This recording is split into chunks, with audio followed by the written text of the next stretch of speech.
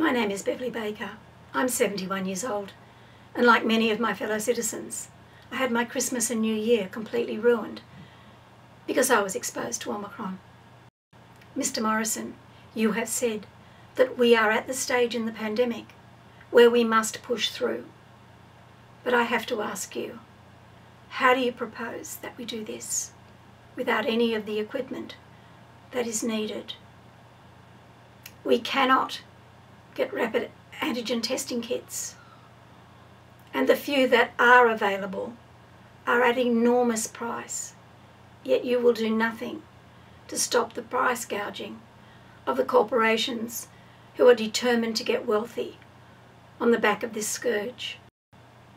You promised us that the aged care workers and those in their care would be looked after, yet they have not had access to the booster.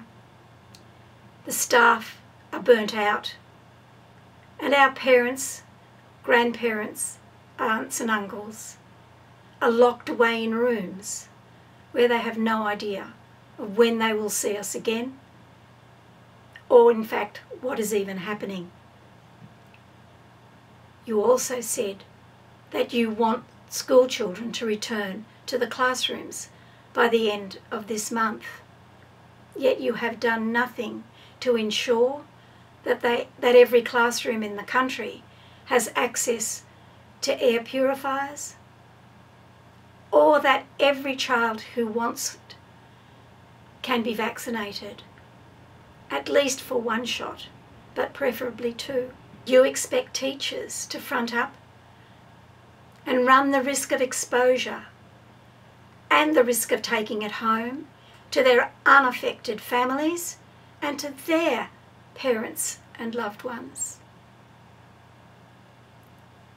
You, sir, may well have access to all of the services that you need.